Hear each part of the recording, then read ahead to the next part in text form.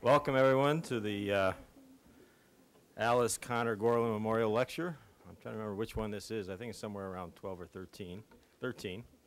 That's a lucky number. For those who don't know me, I'm John Gardner. I'm the Dean of the School of Business. And we welcome and appreciate your attendance at this lecture. I'd just like to, I'm only here to extend my appreciation to a few people. I'd like to recognize President Russi. Gary Russi, who's here joining us for this lecture today.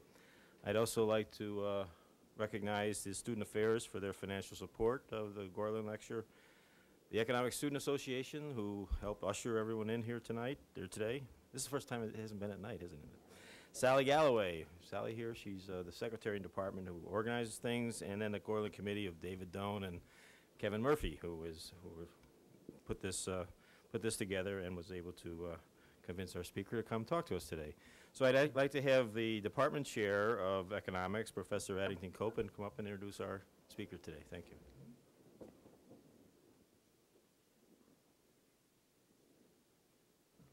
Thank you, Dean Gardner.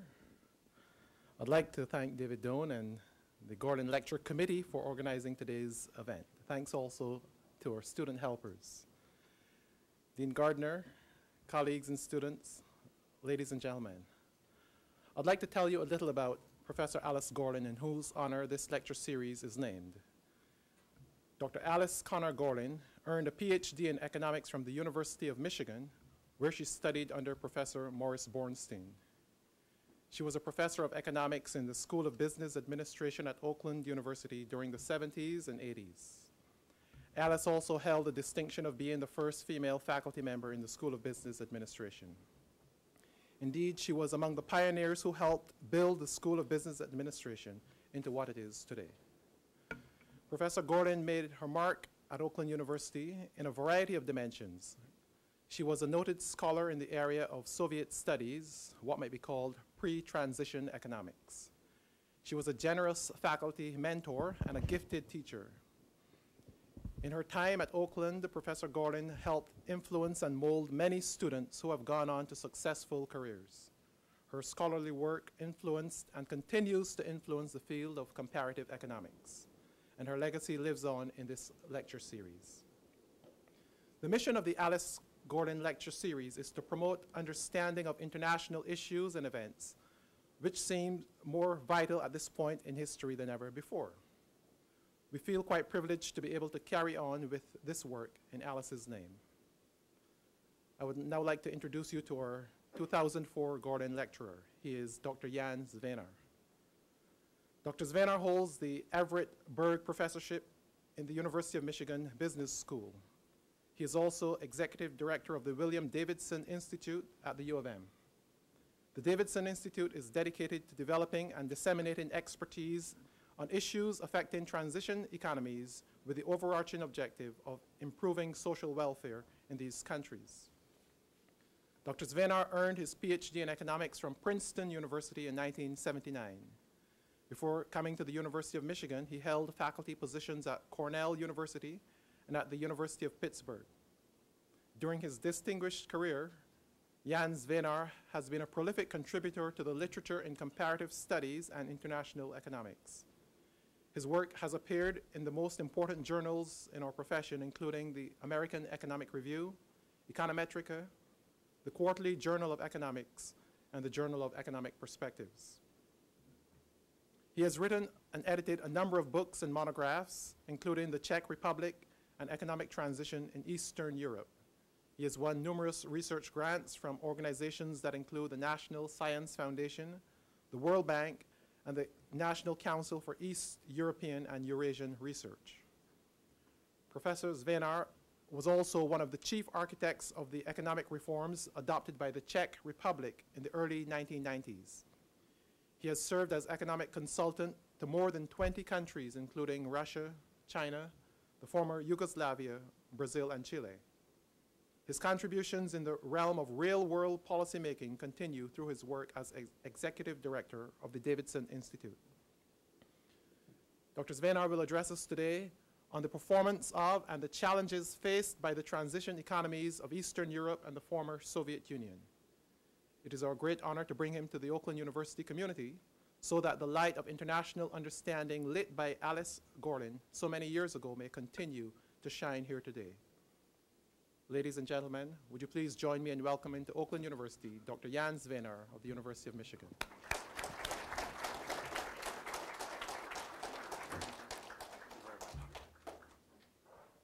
Thank you very much for a wonderful introduction. I'd like to thank you all for joining me here today. It didn't take much persuading when I was asked to come. It's a real pleasure to be here. I think it's a wonderful idea to have a lecture commemorating an important colleague, and especially important for us also because she, of course, got her degree at the University of Michigan. So this is a wonderful occasion. It's a great pleasure for me to be able to speak to you and hopefully exchange ideas. I hope we'll go into questions and answers right after I make my presentation about a part of the world which I think is one of the most exciting areas to look at, to study, to learn about, and to contribute to. The transition economies, as they're called, or the economies that were formerly centrally planned, run under the communist rubric.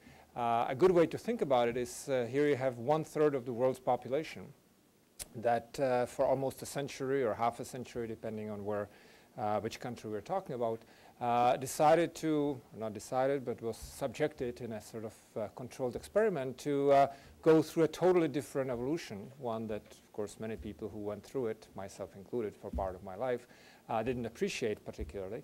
But from a scientific point of view, it was an incredible experiment, incredible human social experiment. And we're now at the stage where these countries are trying to go back and join, if you want, the rest of the world. And in doing so, given that they account for 1/3 of the population, they contribute in a tremendous way to the globalization that we're experiencing and have been experiencing over the last decade and a half, and even more. So there are, of course, a number of important reasons for globalization, but this is one of them, a very important one that many people often overlook. I mean, we realize it implicitly when we talk about China or Russia or Central Eastern Europe. So what I thought I would do today is to present to you in a hopefully a provocative way a number of pieces of information, insights, and ideas, and then we can have a discussion about it. So a good way I think to start is to say what makes these countries be different from other countries in the world. And I have put them here, you see them in the bottom panel, Central and Eastern Europe and Central Asia. So if you want the entire former Soviet bloc, I will deal with China, but in a more separate way, you will see. So as you can see, the one thing which I think is very distinguishing compared to other countries at a similar level of income per capita is that the people in these countries are very, very highly educated. I've taken here the illiteracy rate or the literacy rate if you want, but if you look at number of people with secondary education and so on, you'll find a similar picture. And for those of you who've traveled through that part of the world, you feel that they are often equally educated, if not better educated than we are here in this country. They're usually better at math and various other things. So obviously, this is going to be very important in understanding what they have been going through and where they are heading. And what's important, while we are at it, of course, is to see that, they are moving ahead. Literacy is almost non-existent in that part of the world. And I should point out, this comprises very diverse countries. Within this classification, we have countries like Poland, Czech Republic, Hungary, together with Central Asian republics and so on and so forth. Just to give you a sense of what's happened, and this was to a large extent unexpected, was the deep decline that accompanied the first period, which was anywhere from 2 to 3 years in the more successful countries and lasted for most of the decade in countries such as Russia, Ukraine, countries further east. And that was a huge decline in economic activity. We don't have perfect data, so these are more kind of indicators of tendencies. But as such, they are not too bad. Basically, there was a major decline. We could argue about how deep it was. And then, for most countries, but not for all countries, a fairly uniform rate of increase over time. And the question still unresolved is why these countries went through such a deep decline. After all, they were getting rid of an inferior system, adopting a superior system of economic management of the economies and individual units such as firms. And so why do you have depressions on the order of the Great Depression of the 1930s in the process? Now, obviously, there will be some costs of adjustment, so you cannot do things flawlessly and immediately, but nevertheless, it's fair to say it caught most of us who were observers, policymakers at the time, analysts, by surprise. So when you take the time of the fall of the Berlin Wall, 1989, as the starting point, as the 0 point here, and say how have the countries done in terms of growth of GDP, as you can see, I put in the OECD countries, the richer countries of the world as a yardstick. The EU is the European Union, to which the more Western countries of the transition world are aspiring to join and will be joining on the 1st of May. As you can see, basically, the countries are roughly where they were starting in the relative position. So 15 years later, rather than having caught up, which was the expectation on the part of many people, they are, by these criteria, essentially where they were. They've recovered the lost ground, but it's a long way to go. And so in part, our discussion today will be in what respects have they advanced, in what respects they have a long way to go, and what's the challenge here. Okay.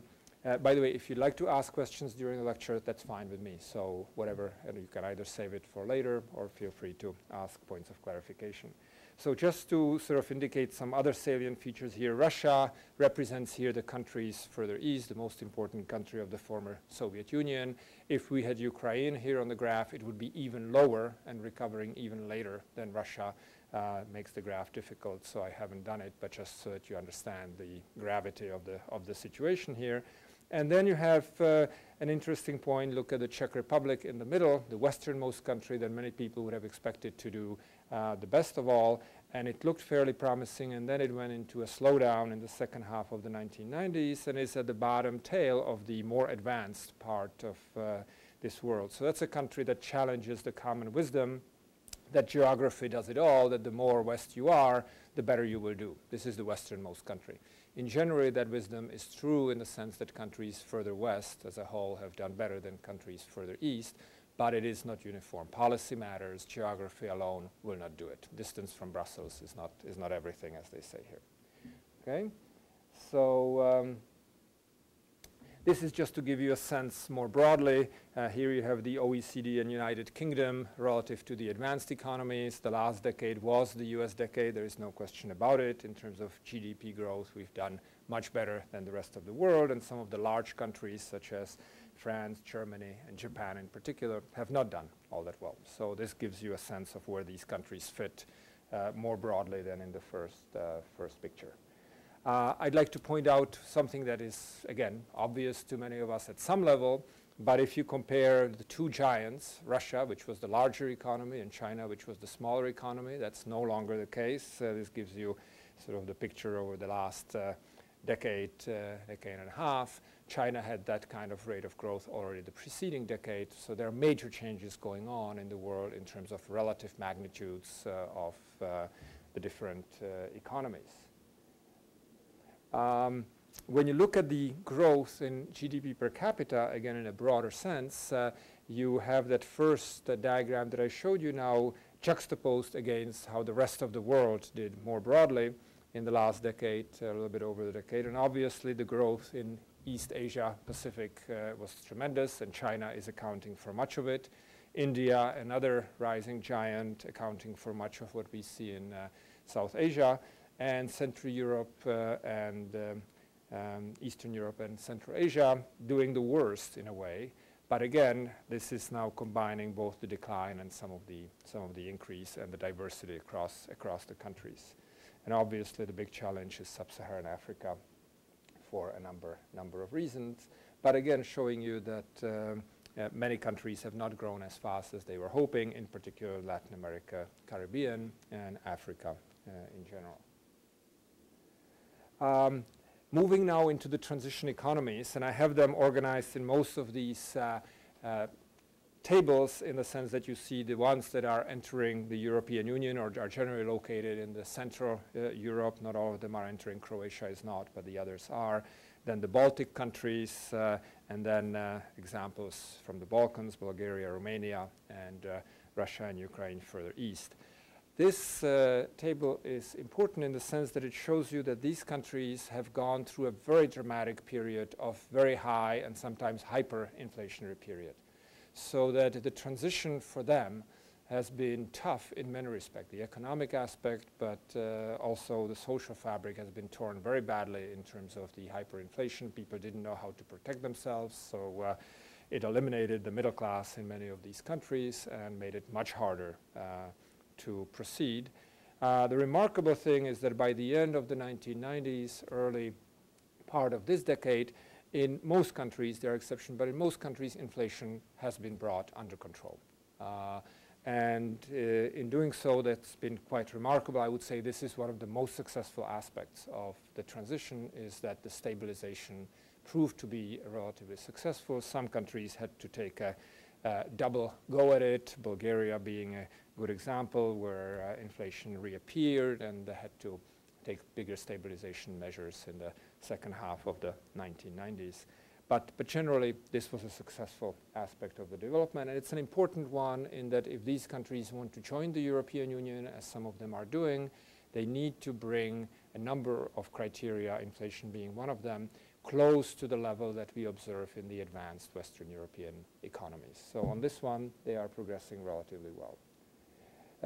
The government budget balance has been also an issue. How do you bring together the revenues and the expenditures that you have? These countries switch from being essentially completely government run, so government budget was the entire economy, to moving into a more market-like framework where we want the government to play a role, but it's a very different role from what it was used to doing. So this was actually a major challenge. It wasn't just sort of reducing, it was restructuring the government in a major way.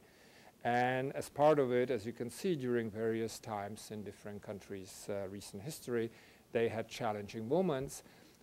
The remarkable and in some sense sad situation that we see here is that by the late 1990s, if you look around 98, 96 or so to 2000, it looked like they were all bringing their budget deficits, or many of them bringing the budget deficits under control. And then suddenly, by 2002, 2003, we see a number of them exploding and reaching very severe and sizable budgetary deficits. And this is a big challenge right now, especially for the countries that are about to enter the European Union. They are way above what has been called the Maastricht criteria agreed upon by the European Union countries in the city of Maastricht in the Netherlands, namely that they should not have a budget deficit of more than 3% of their gross domestic product. I should mention a number of Western European countries, Germany, France, Italy being among them, have trouble with sticking to the 3% level on their own, but obviously a number of these countries are way above, and being democracies as they are now, it's tough to cut down budget deficit, especially during the electoral cycle. So this is one of the big challenges, and we can talk about it a little bit more. The countries also had their ups and downs in the current account balance. They are all very open economies now. There is significant flow of goods, services across these countries. So this is just to show you that this is also an important dimension that many of them have to be worrying about, and especially as the more advanced ones are thinking of joining the euro, the common currency of the European Union, they have to be careful. External debt, very interesting development. Some of these countries started highly indebted. If you look at Poland and Hungary, very high levels of that. Their communist regimes were very much Western-oriented in a number of directions, and one of them was they were willing to borrow. And so they launched their transitions with high level of indebtedness. Others, Romania being probably the best example, ruled by Ceausescu, who was a very dictatorial, introverted communist, basically was so sealed from the rest of the world it didn't have much of a debt at all. Czechoslovakia was another one, Slovenia, another country. You look from 1990 to the present, and as you can see, time is a great equalizer in this dimension. Those that didn't have much debt accumulated, on average, much more debt, and those that were heavily indebted, such as Hungary and Poland, either kept the level or even went down some. Poland being a very good example of how to learn how to play the game. Poland actually renegotiated its debt, which means it reneged, and got away with it. Okay?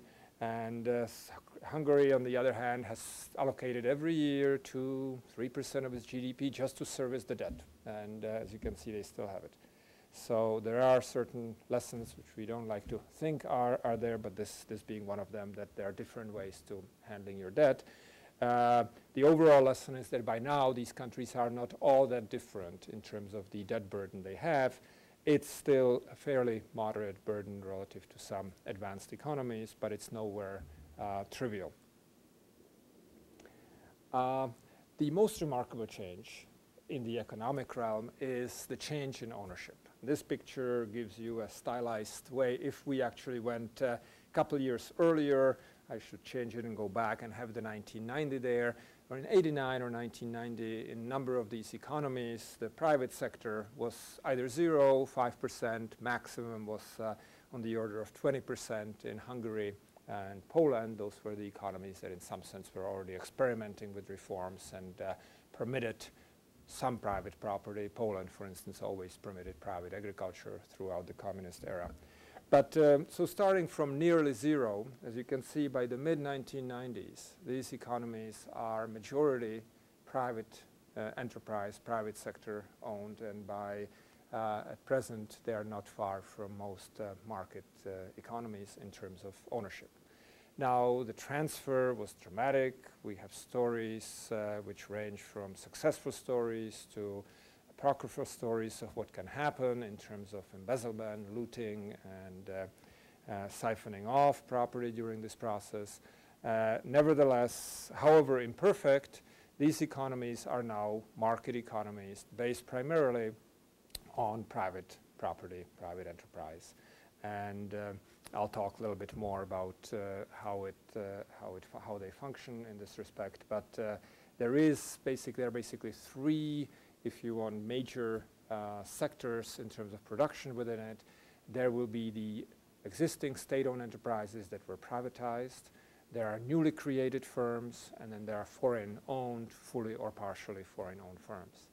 On average, generalizing across a number of countries and sectors, what we can see is that the foreign-owned firms are very important engines of growth where they are. They are productive, and they are establishing essentially state-of-the-art production techniques.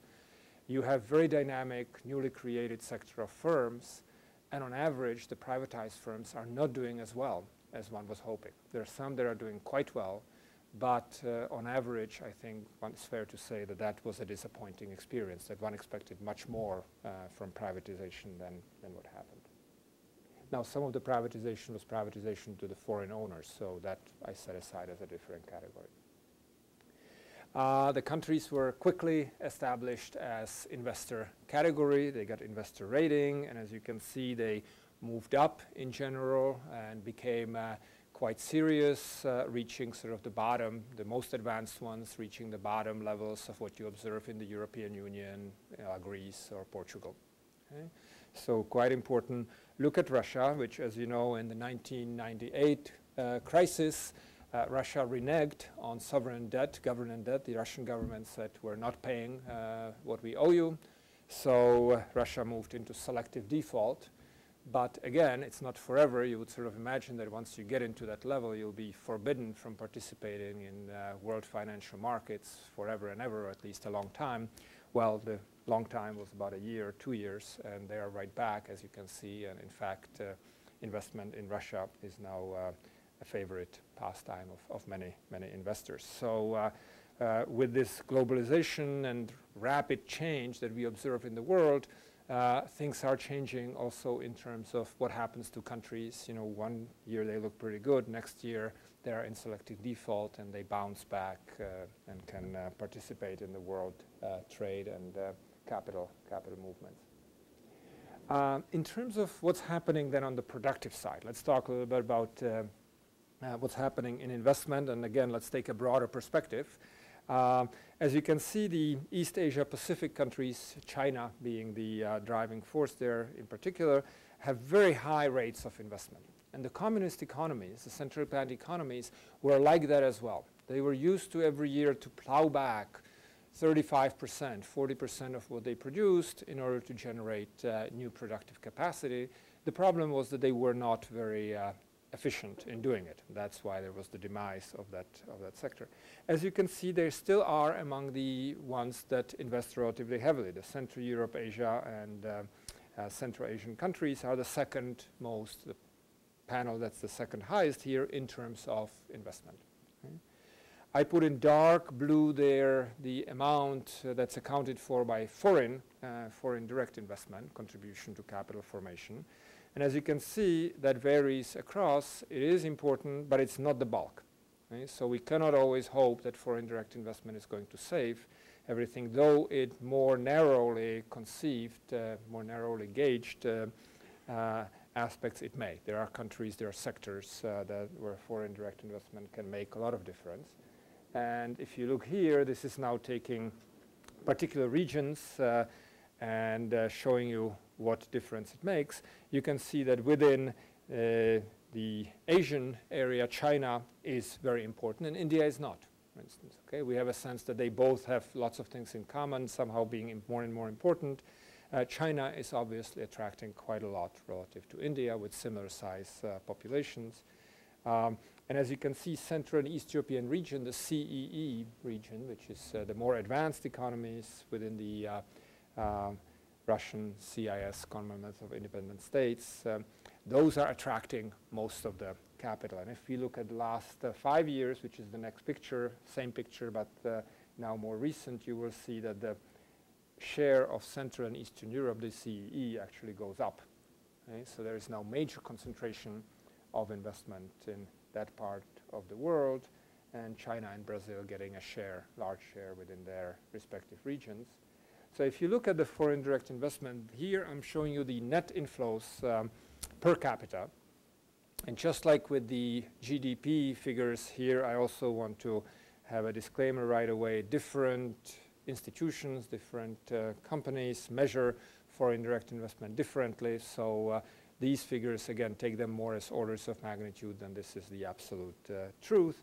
But what is important, as you can see, is that in the transition economies, the ones, especially those further up, the first two categories among those that are now entering the European Union, first, there was just a couple of them, Hungary being a good example, and Estonia, that were receiving significant inflows of foreign direct investment. But from the late 1990s on, this is the area that's receiving a huge amount of inflow of foreign direct investment. I've intentionally done it here on a per capita basis, giving you kind of an average, if you want, amount that a worker in those countries gets to work with. Right? And obviously, if workers work with modern technology, modern capital, they'll be more productive. We already talked about the fact that they are very highly educated. So you're combining high level of human capital with modern physical and financial capital, right? And so this region is now getting quite a lot. Compare it with China, which, as we saw, has major inflows. On a per capita basis, China is getting roughly 40 compared to anywhere from several hundred to almost 1,000 in Central Eastern Europe. So this is something to bear in mind. And the other thing is that this foreign direct investment is very diverse in terms of where it goes and the origin. It's not just neighboring countries such as Germany or Austria investing there. There is a lot of American capital. There is Japanese capital, which is usually very cautious in terms of going to faraway places. So the fact that they are willing to invest in a major way, Koreans and so on, indicates that this area is now seen as the sort of next concentrated workshop of the world. Automobile industry being very highly represented, but it's quite broad across different sectors. So the question here, I think the challenge is, will these countries manage to maintain the inflow of investment at the rates at which they have done it in the last 5, 8, 10 years, depending on the country? And in particular, will they be able to kind of move from investment which has been significantly into manufacturing, assembly, automobile, car assembly, and so on and so forth, to high value added, where they will use their engineers rather than workers and technicians, and generally be able to bring up their incomes by increasing productivity dramatically. So I think that's another challenge to take up in our discussion if you want. Here you get the same picture in total amounts. So that again shows you it is a relatively small part of the world. So China getting 50 billion compared to say 5 billion in the Czech Republic or Poland. You know, the absolute amounts are different, but the scales of the countries in terms of populations are quite different as well. Another perspective, sort of broader perspective I'd like to bring into our consideration here is what's happened in the world as a whole in terms of public and private capital over time. Until the early 1990s, we were used to foreign aid, which would be the official capital flows, as being the important part. You know, USAID, World Bank, UN, you name it, individual governments contributing to world development. Well, that picture changed dramatically with globalization in the 1990s, and private capital flows became much more important, orders of magnitude more important than public flows. That, of course, was mitigated once the bubble burst and we went into a slowdown over the last several years. Nevertheless, as you can see, it always stayed in the relative rank that private flows were more important, and it looks like they are beginning to be again increasingly more important, especially as governments have a hard time in terms of their budgets to find enough money for foreign assistance. So I'd like to pose it as a challenge that for us in general, worldwide, if you want, thinking of development and improving conditions, that bringing together and leveraging and creating synergies between the public and private sectors and their capital flows is really where the action is and where the thinking should be. And mentioning the Davidson Institute, that's in part what we've been doing, is trying to bring together the know-how and the private and public capital in the work that we do around the world. We, for instance, send something like 200 students, MBA students, who go and work in companies or institutions all over the world every year, and we use both public and private funds in order to accomplish that. And they work both in the private, public, NGO sectors precisely to have the highest impact. So at a small scale, this is what we're doing. Give you some sense of where these countries are in other important dimensions, such as the information and communications technology. Obviously, the high-income countries are way ahead of everybody else, but a number of these other parts of the world, and Central Eastern Europe, Central Asia in particular, are obviously making strides. When you look at it, for instance, this number of telephones per 1,000 people. Personal computers, the advanced countries are much further ahead than the other economies. Again, the tendency is encouraging in the sense that it's changing and improving, but it's not a catch-up in the sense of getting to the same level. So just like with the GDP, you know, they are not catching up, not closing the gap, or not very fast. In these other indicators, you know, there is a way to go as well. And by the time you look at the internet users, the picture is even more dismal. Now again, there's compositional fallacies here in the sense that you have very successful collective use of internet in a number of places in the developing countries. So that compensates for this. But nevertheless, I think that it's clear that the challenge is how to bring these economies, and including here the Central and East European economies, more to the fold in terms of being in the same technological realm as the more advanced countries. Sorry, I'm jumping back here. Let me now turn to still economic but more socially oriented indicators so we get a sense of what's going on. And unemployment rate is a very good one for a number of reasons. It shows us how much of an important resource is not being productively used, right? And economists in general and policymakers in particular are very concerned and should be concerned about keeping idle important part of the economic resources that we have. Second, it has important social, psychological, and other ramifications, obviously, and political ramifications. And in the transition economies, this is true even more so than in other parts of the world. And the reason is the following. Unemployment was basically an unknown phenomenon. The one thing that the regime succeeded in doing, the communist regime, was eliminating open unemployment. Could argue that unemployment was there, it was just disguised. A lot of people had low marginal productivity or zero marginal product, leaning against shovels and not contributing too much in the vivid images that people have. But they didn't suffer the stigma, the scarring, the problem of loss of skills that people who do not work at all basically suffer from. And so that changed dramatically. And with the exception, as you can see, of a few countries, Czech Republic being a remarkable exception, unemployment appeared as a phenomenon and went, in terms of unemployment rate, measured by the Western standards, into double digits. Right? It's a matter of 2 to 3 years for most of these countries. Now that was a shock that's hard to imagine if you had not gone through it. For people that were not used to it, and suddenly it happened. Right? And the difference between the Czech Republic and the other economies is dramatic in terms of the level of the rate, and we studied it a lot and used it for policy purposes because there was also an important structural difference.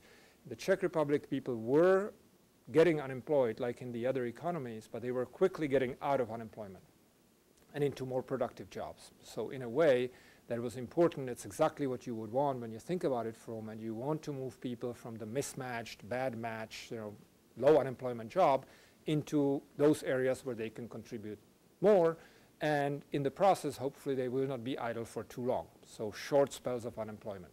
That's what you saw in the Czech Republic, and it gave rise to low unemployment rate until the recession of the late 90s set in.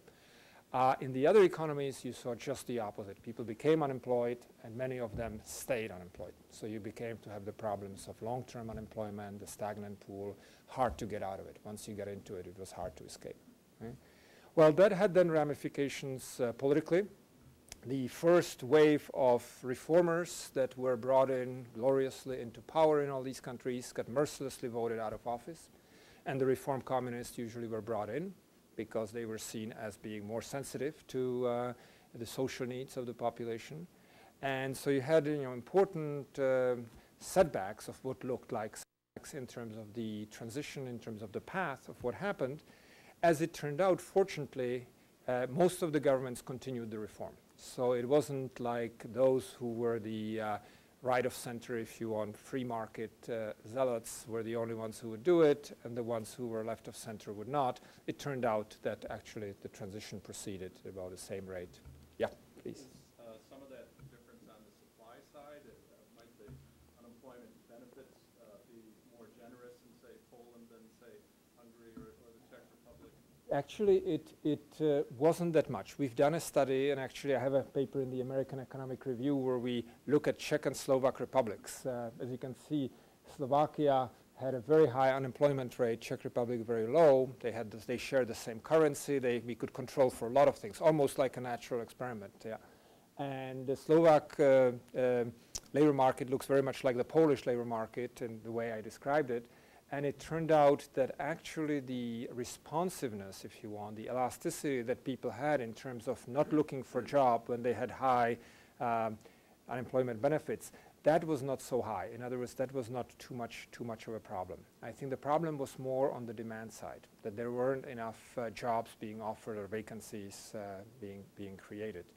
And that's real unemployment. Real unemployment. Now, some of it, I should pause. There is some also that, find examples. It's hard to substantiate where people are collecting unemployment benefits and they are self-employed, but, you wouldn't have too many of them working in sort of Citibank and collecting unemployment benefits. So usually those people who are cheating one way or another are not really getting big jobs that one would worry about them sort of double dipping in a serious way. So it is a real question now. As you can see again, what we see now later on is that unemployment has gone down or is below 10% in a number of economies. But some of the fastest growing economies that you may recall from the earlier diagram, Poland being the fastest growing economy, Slovakia being fast growing, have unemployment rates in the high teens. Very, very difficult to square with the high rates of growth. And so this is an open area of research. If some of you are interested actually in contributing, this is, I think, an area where having a better understanding would be very, very valuable. I should also mention that you go all the way to countries such as, for a while, Russia and Ukraine. The rate of transformation was slow enough that actually the low rates of unemployment are signifying the survival of the old system where firms have too many workers and so on and so forth, rather than rapid restructuring and being able to do it with low unemployment rates. Okay, so that's important. Income inequality. What I've done here is show you a particular indicator called the Gini coefficient, which very simply put, if it were at 0, would be perfect equality. Everybody would be getting the same income. And if it were at 1 or 100, here we multiply it by 100, then one person or one family would be receiving all the income. So it would be the extreme inequality that one could imagine. And as you can see, these countries started, on the whole, being very egalitarian. And that was, again, another distinguishing feature of the system, of the communist system, barring, particular instances, the nomenclatura, the party elite. Those were doing very well, but the rest of the population was kept in a very egalitarian system. And what the market did, the introduction of the market forces, was to make the distribution more unequal. But an interesting story unfolded here related to our discussion just a second ago. As you can see in the more Western countries, the level of inequality that was created was moderate. In particular, they moved sort of from being very equal to being Scandinavian, which we think of being very equal in the market type economies. And there are essentially two processes at work here. If you just look at what the opening itself to the market and becoming a market economy did, that created very high inequality. Markets have that tendency. They create inequality. But these countries have very well developed social safety net with the unemployment benefits, with the pension systems, with the social security transfers, and that brought it back. So the Gini coefficient might jump from 20 to 40 and was brought back to the high 20s or low 30s, essentially by the social transfers. Okay. When you look at Russia, and I think that the higher figures, the increase sort of going to closer to 50 rather than 40 is the more accurate. We have two measures here depending on the data. So in Russia you have huge outbursts of inequality. Russia is more unequal now than countries such as India. It's not quite as unequal as Brazil, but it's heading in that direction. And you say why it happened there. And it turns out it had the same tendency for the market forces to create the inequality. And then for some reason the government transfers, the social security system and everything, added to that. It is regressive rather than progressive. So it actually aggravated the inequality. And Russia was essentially redistributing from the poorer to the richer, paradoxical as it is. Okay? And this is the overall outcome. So you encounter very fascinating sort of instances of policies having effects which sometimes are unanticipated or counterintuitive. It's always good to look at some indicators that are not affected by possibility of mismeasuring prices or people not reporting accurately. I mean, they might not report birth rates accurately either, but let's say it's a more physiological type measure. And what you see in all of these economies is that birth rates have fallen quite dramatically. And especially if you took the preceding decade and looked at it, you will see a break from the past. Now, as you can see with the control countries I put here, that's a phenomenon that's been happening quite broadly. It's happening in Western Europe as well. Hasn't been happening to the same extent in the United States. But what is happening, definitely women have been postponing, if not foregoing, having children or same number of children as they used to. And that has very important implications for these countries in the sense that the population, which is already relatively old in terms of its structure, is going to be aging even more in the future. So there are some very serious long-term challenges facing these countries in the future, this being one of them.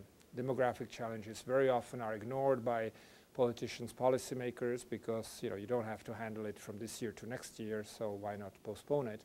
But there is an iron law in them in the sense that it's really difficult to ignore it for a long time.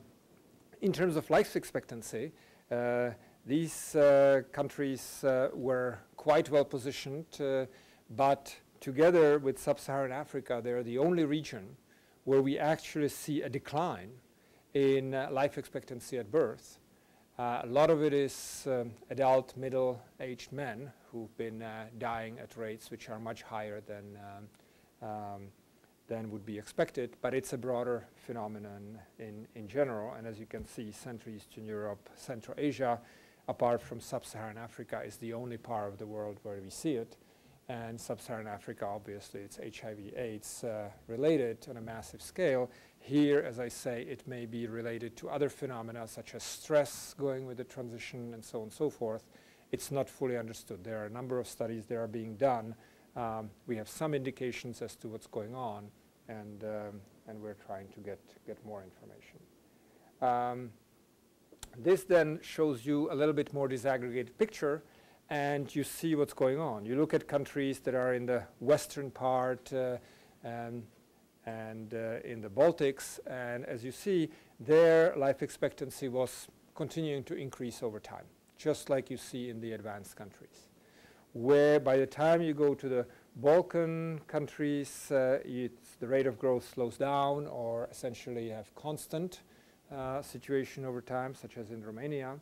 And when you go to Russia and Ukraine, you see the decline. So the decline was primarily in the former Soviet Union, and it reached its depth in the mid-1990s. It has increased slightly since then, but obviously the life expectancy is much lower there.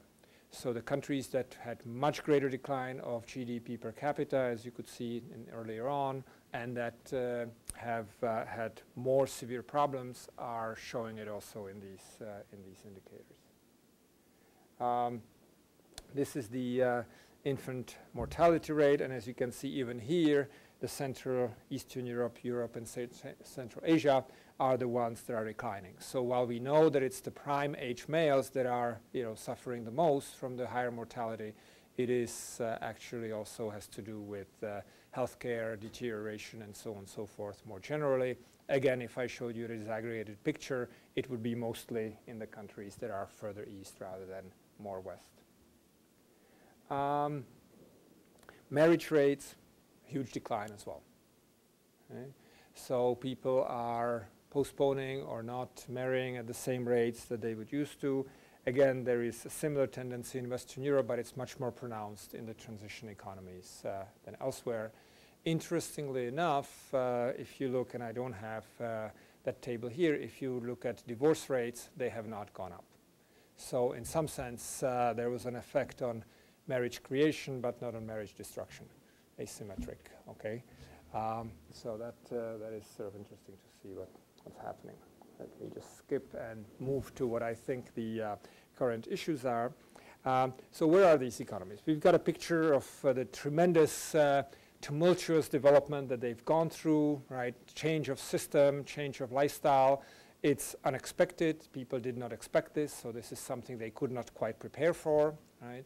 For US analysts, that's very good because it's an unexpected experiment. You always worry that people expect and adjust before, and so you mismeasure things. Here, really, people were getting educated to work in a centrally planned system, not to work in a market system, so you can, in a way, isolate the effects much better.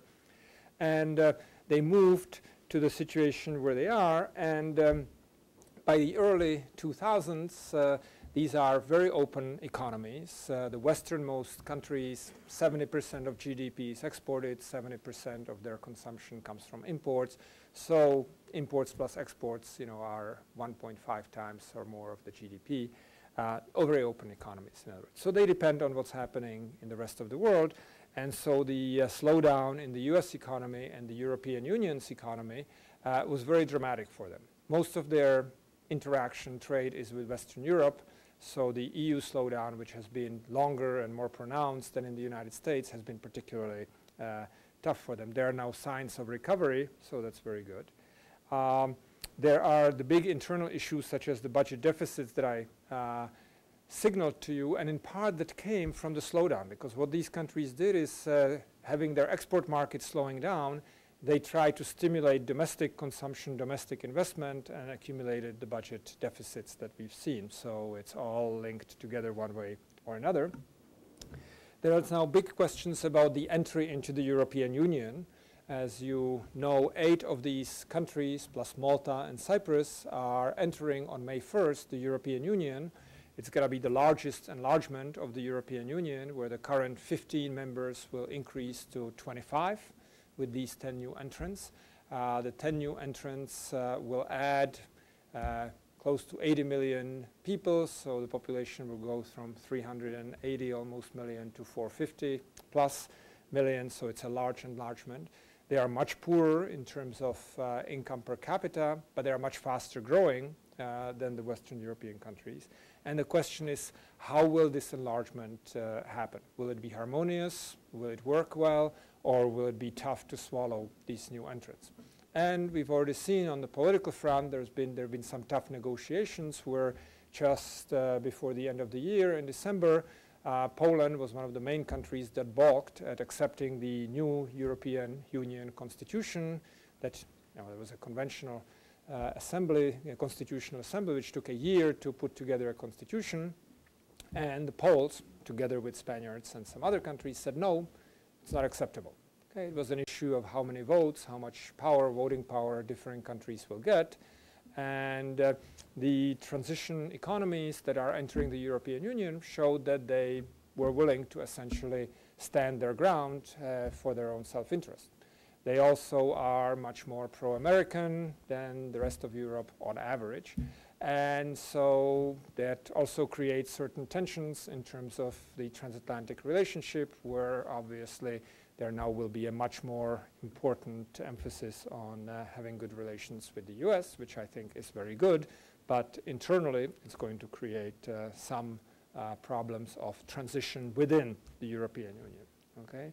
In terms of the economics of it, I maintain the view that it's not going to be as bumpy and problematic as many people warn and worry about. The reason is primarily what I already mentioned, that these countries are already quite integrated. They already trade mostly with the European Union. Okay, they already have quite low tariffs. So on May 1st, yes, some tariffs will go down, but they've already been reduced significantly over the last decade. So this is going to be the last step of a long process whose impact we've already seen. Okay? A number of times you will see Western European commissioners and other officials come to Warsaw, Prague, Budapest, you name it, these countries, and saying, you guys are not ready, you're not competitive. This is going to be really bad for you. And you wonder why, given that these countries are importing a lot and competing with the imports, and are exporting a lot and competing with the exports. And it turns out that what's often implicit behind these arguments is that somehow these countries should be raising their wages to the level of wages in the European Union, which one as consumer wouldn't mind at all. One as a worker or company that has to compete with much more advanced technology and companies that worked in a market system for a long time, one would worry about. So I think that the problem would be if these countries had to, in a way, adopt levels of labor cost and rules and regulations which significantly hampered their activity, economic activity, which now is not superb, but they are doing quite well given where they started and where they, what they did. So I think that's going to be the big issue, is what's going to happen internally once these countries are within. And a good example is East Germany, former East Germany. As we know, that what was supposed to be a miracle was a real fiasco, at least at the beginning, and a lot of it was due to the fact that wages were raised essentially to West German level, not quite 80%, but you know, they were increased 5, 6, 7 times from the initial level. It's hard to compete if your wage cost, labor cost is suddenly raised that much without changing dramatically everything else, including laying off a lot of workers, which is what happened in East Germany. So those would be problems, but they are avoidable. Or if they happen, I think that would be a major deficiency of policy and coordination within that. prices of raw materials and oil are not just important for us here, as we learn from everyday experience, they are important for these countries as well. Countries such as Russia are important producers, and Russia has been doing really well over the last 6-7 years, in part because it's been exporting raw materials, oil, gas in particular, at prices which recently have been quite high.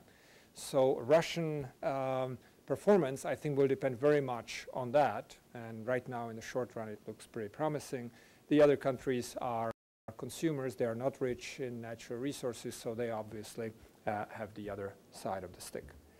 And I think that when you talk about the Commonwealth of Independent States, which is the countries of the former Soviet Union that are not entering the European Union, their performance is very much linked with Russia's performance. You can see it structurally in terms of trade and activities that are there. You see it empirically during the Russian crisis. Those were the countries that were very much affected negatively at the time.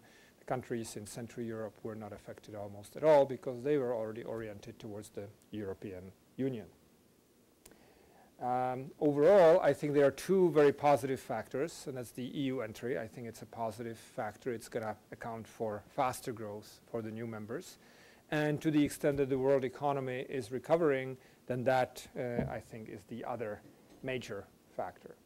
And I will conclude. We have a forecasting group that I'm involved in with some other people, and it turns out our forecasts actually, we've been checking them against other forecasters, are among the most accurate ones. The European Bank for Reconstruction and Development uses them every year in their report. They publish them. So this is our crystal ball. You're here, you've seen it. So as you can see, we are forecasting that these countries will grow anywhere from sort of 3.5% for Czech Republic, Hungary on the low end, to very fast rates of growth in the Baltics on the order of 6%, 5-6% there. And we had relatively lower estimates here for Russia. We were forecasting lower prices of oil. So to the extent that the oil prices will keep at the current level, I would say the Russian estimates will be also between 5 and 6%. So that's roughly twice to 3 times as fast as the advanced economies. The US economy is doing better, but certainly than Western European countries. So these should be, at least in the foreseeable future, very vibrant, dynamic, and fast-growing economies with a number of problems that you can imagine stem from the structural features that I've outlined here. But I certainly recommend to you to study them if you're looking for an area of study, and if you can combine it with a visit, there are great places to visit. So if you don't have a place to go this summer, head for Prague, Budapest, and Warsaw. Thank you.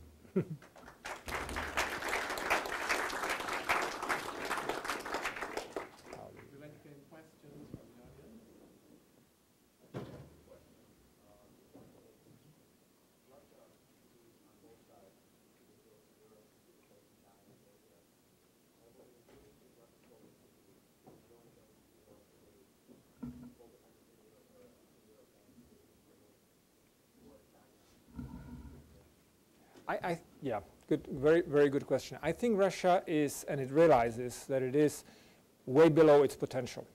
China is giving it an incredible example, and the Central East European countries that are joining the European Union and have been growing quite fast after the initial decline are also. So the Russians realize it, and I think that their aspirations are very high. Their problem is that they really have not gone through the transformation anywhere near to the point that's needed. And in a way, they've gone very fast. The Chinese model is one where you essentially disintegrate as little as possible in terms of the law and order and the legal structure. It has the disadvantage that you keep the communist system, essentially. But you do make major transformations in the economic realm. Russia went very fast. Arguably couldn't have done otherwise because it was disintegrating. But it has not put in place really the infrastructure and the level of economic activity that would be replacing the old system very, very effectively. Again, there are very good examples of from banks to industrial firms to service sector doing very well. but not on a large scale. So I think Russia really needs to continue, finish the restructuring and be as open as possible. I think the fact that they are willing to be open, that is very good, because otherwise they will not move ahead very fast.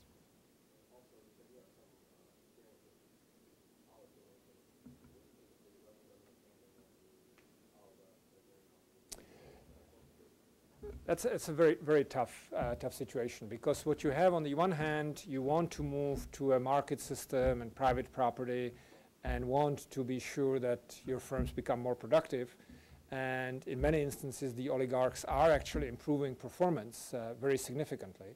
On the other hand, as you know from the numerous accounts, they accumulated their wealth very often by means that were, if not outright illegal, semi-legal. And most people in Russia, if you talk to them, will sort of consider that to be illegitimate. So how can you operate in an illegitimate system and at the same time be achieving the goals that you're trying to achieve? I think that they are trying, they're going to muddle through. They're probably going to actually bring few of the oligarchs to justice one way or another, Khodorkovsky, Lebedev, and so on.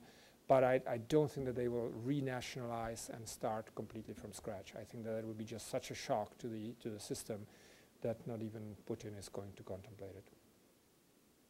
Yeah.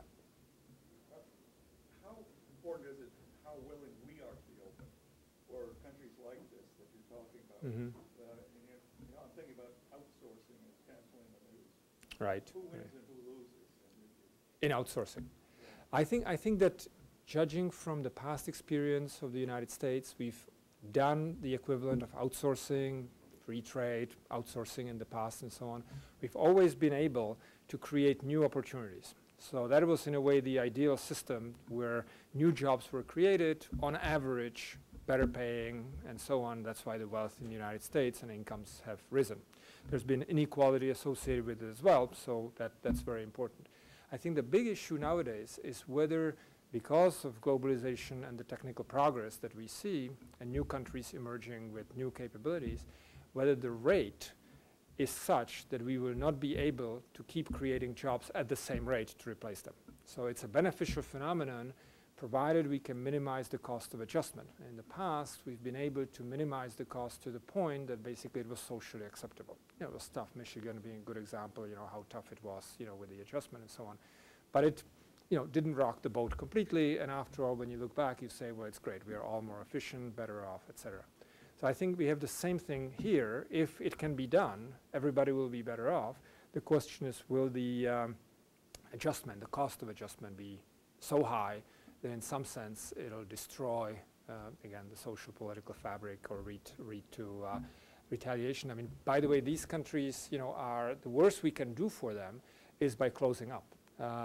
I've talked to a number of people in various countries when the Millennium Challenge account was being set up. The US says it was doubling the amount of foreign assistance, so on, and we held a number of roundtables through the Davidson Institute around the world, talking to people and getting their feedback, and very often they were saying, look, this is peanuts, it's not so important to us, the farm bill is the problem, the steel tariffs are the problem, you're closing your markets, okay? We don't need handouts, we just want to have access. And I think that's really the way, philosophically we've always been, and philosophically I think we should try to maintain that.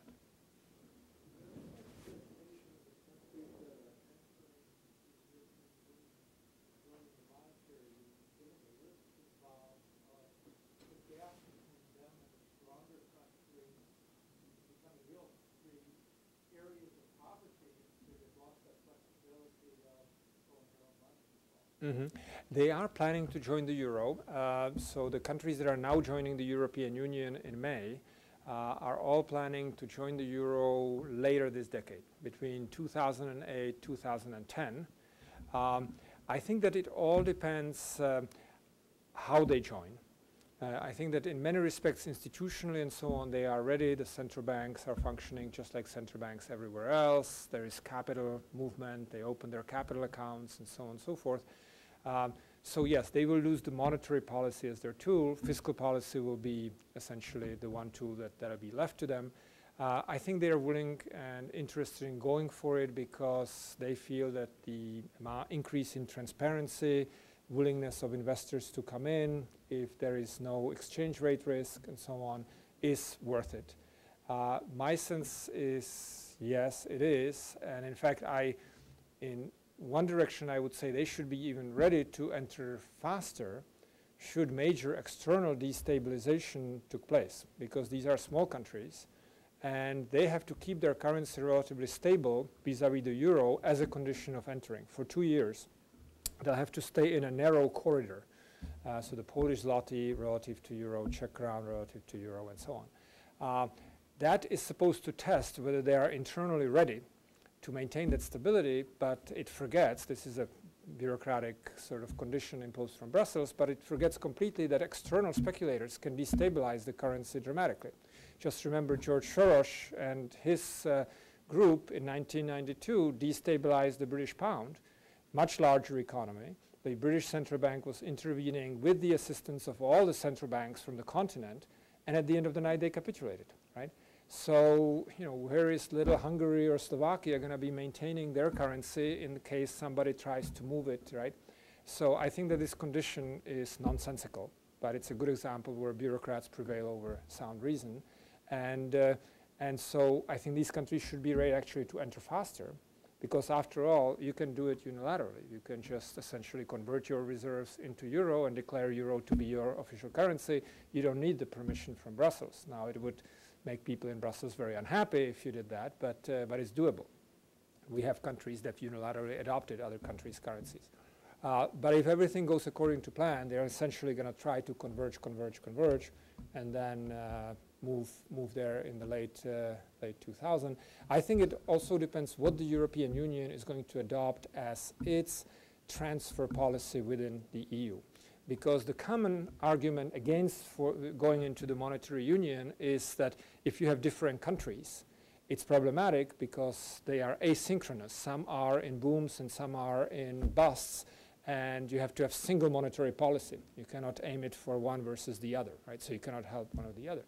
But that assumes that they also don't help each other, right? If they help each other fiscally, so that those who are in the boom are willing to transfer resources to those who are in the recession and vice versa, then it's actually advantageous to have different countries entering the same monetary union, because you're spreading the risk. You don't want all be in a recession at the same time, because nobody can help anybody else, right? So that will depend what will happen. Right now, I think they're not helping each other all that much, so that's where the risk that you're pointing to is stemming from. Might change.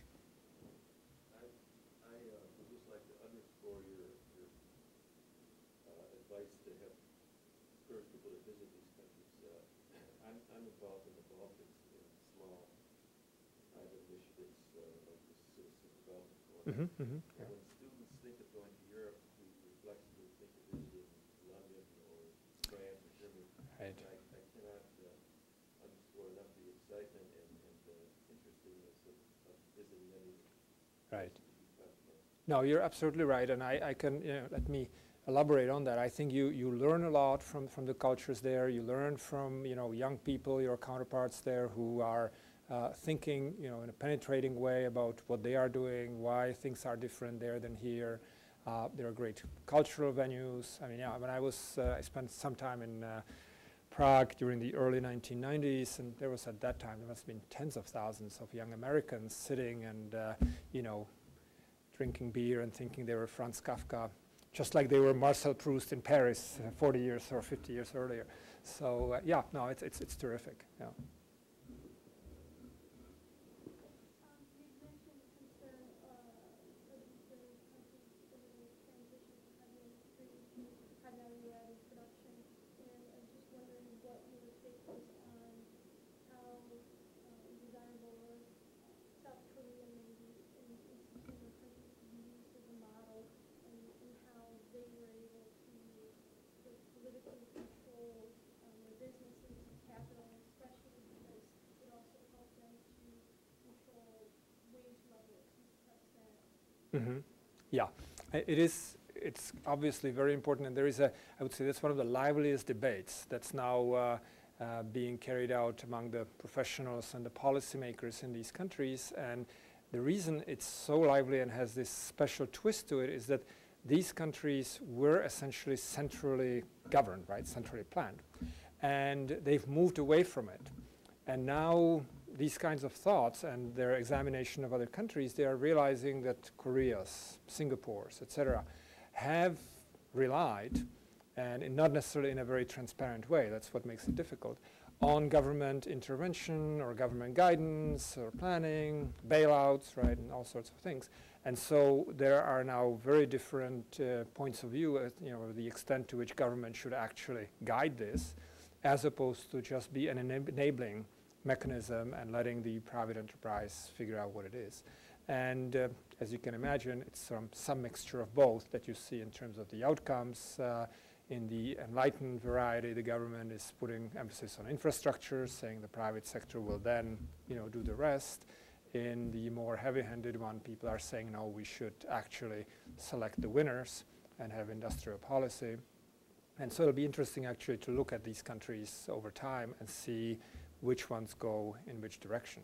There, I should, just as an aside, mention that they've already gone through an interesting twist. They are re-regulating as they're entering the European Union.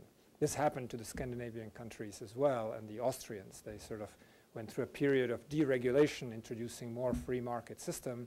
As they are entering the European Union, they have to actually re-regulate. They have to accept all sorts of government interventions that they say, gee, it took us so long to get rid of, and now we are accepting it in order to be part of the common, one single European Union. So that's, as an aside, related to that. I recall when Ireland entered the European Union, America, a lot of American companies invested in Ireland and thought that was a Right. strategic way to get into the European Union. What has been, what ought to have been, or what ought to be the response of the rest of the world to this enlargement of the European Union? Well, I think it's a beneficial thing. So I think the rest of the world should support it, and I think it is. The U.S. policy, for instance, is saying, yes, the enlargement is a good idea. The USAID worked in these countries to prepare them to enter the European Union. It's both from an enlightened standpoint and from self-interest. It's much easier for the U.S. businesses to deal with one tariff structure than with multiple tariffs and so on, multiple regulations.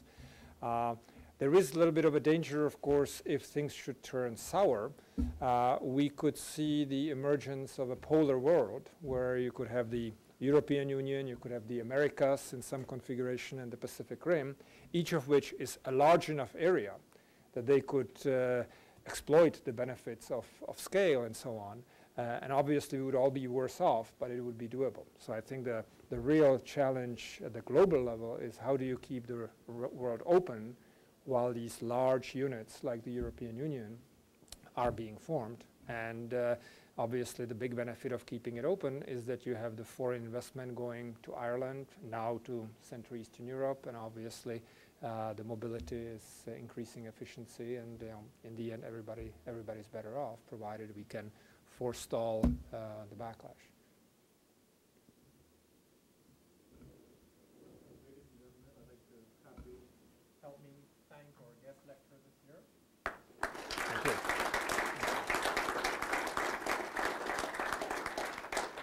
I'm sure we still have some refreshments across the corridor if you're interested.